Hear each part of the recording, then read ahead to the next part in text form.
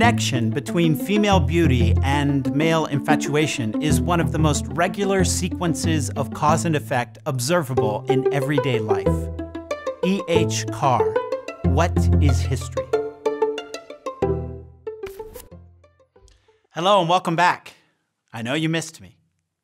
Chapter 19 is a philosophical preamble to the wedding of Camacho, found in chapters 20 and 21. Confusion and contrasts throughout this chapter call us to pay attention to details. Out on the road, Don Quixote encounters 4 horsemen, caballeros, what seemed like 2 clerics or students, and 2 peasants riding atop 4 ass-like beasts. These will be clarified. The clerics are students, and one of the farmers will actually turn out to have moderate legal training. Note the contrast between each of the students. One carries 2 black fencing swords, and the other carries a series of textiles wrapped in green buckram. This cloth was used to cover books, and its color echoes Miranda. Note also that the farmers have their own merchandise. The peasants carried other things which were a sign and indication that they were returning from some large city where they had bought them and were carrying them back to their village. Cervantes' emphasis on commerce seems particularly sharp here. Why? Because commerce counters violence. As usual, the 4 men are amazed by Don Quixote, who explains his profession and reveals himself as the Knight of the Lions. The students invite him to a great wedding, one of the greatest and richest weddings which until now has ever been celebrated in La Mancha. Don Quixote asks if some prince is getting married. No, rather the wedding involves a peasant and a peasant girl. He, the richest in the entire land, and she, the most beautiful a man has ever seen. These are Camacho and Quiteria, known par excellence as the rich one and the beautiful one. Notice the essential elements of male and female desire. Camacho represents what women want, Quiteria represents what men want. But there's more going on here than meets the eye. At its core, this is one of Cervantes' typical love stories based on the contrast between the 2 basic forms of social status in 16th century Spain, wealth and lineage. Did you know? Instruction manuals on the art of fencing were very popular in the 16th century. Thus, there are hints that Camacho is of Converso or Morisco origin, and that he seeks the old Christian status of Quiteria's family, who for their part seek wealth.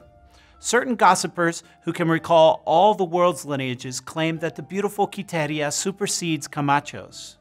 But nobody cares about that nowadays, for riches are powerful enough to close many rifts.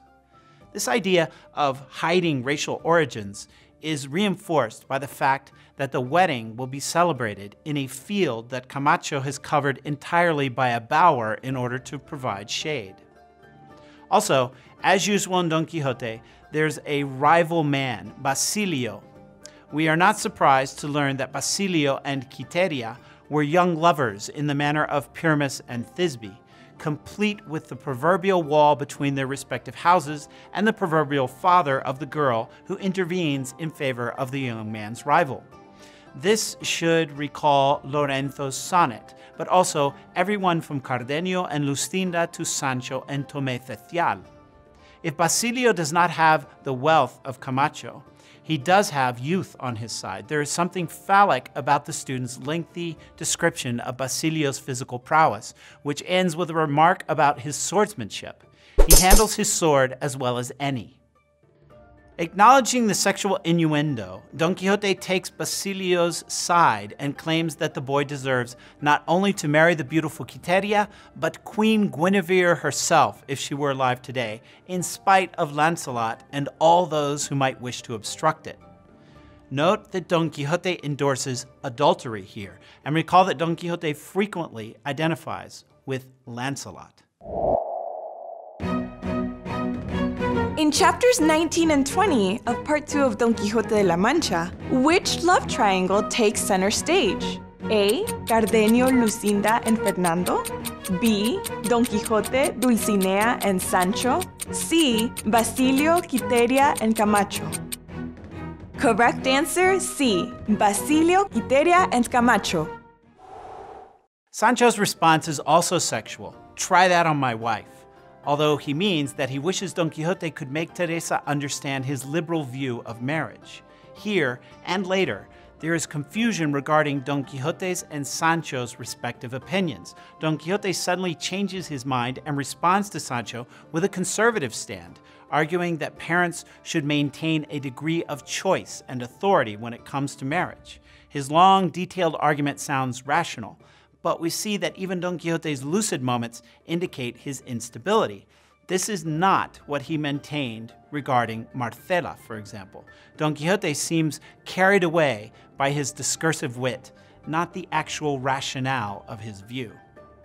In another of Cervantes' reflexive maneuvers, the Gordian knot that appears in the debate over marriage now applies to the narrative itself. Don Quixote asks the licentiate to continue the story of Basilio, but our actual narrator appears not to know the status of the student, referring to him as the student bachelor, or licentiate, as Don Quixote called him.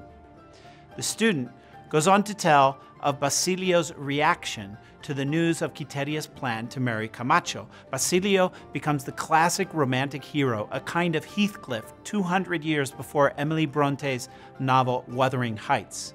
He goes about pensive and sad, talking to himself. He eats little and sleeps little, and he seems nothing less than a robed statue with his clothes fluttering in the wind. That's all for now. Please watch our next video. Don't miss out on the adventures of the ingenious gentleman Don Quixote de la Mancha.